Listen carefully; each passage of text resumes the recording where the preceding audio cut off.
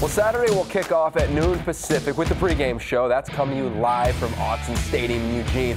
And then this game will follow up. Utah, ASU, 1 o'clock Pacific on the Pac-12 Network. I get to call this one with Ted Robinson, my partner, and Jill Savage, and there is so much at stake.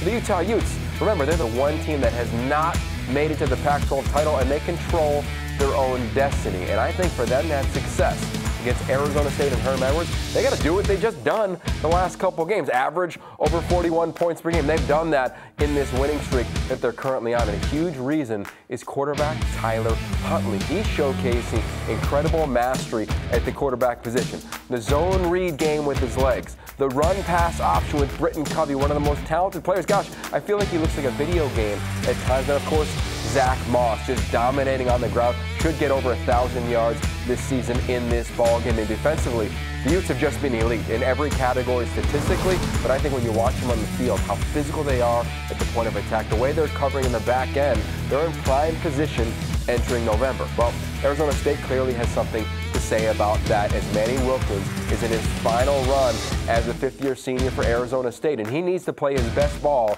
if they're going to upset Utah.